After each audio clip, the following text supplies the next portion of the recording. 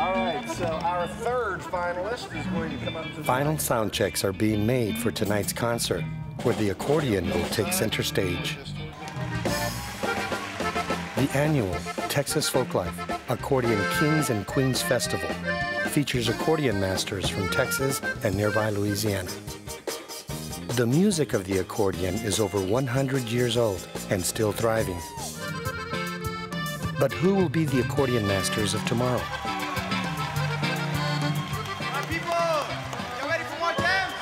As part of this event, a contest for young players called The Big Squeeze aims to answer that question.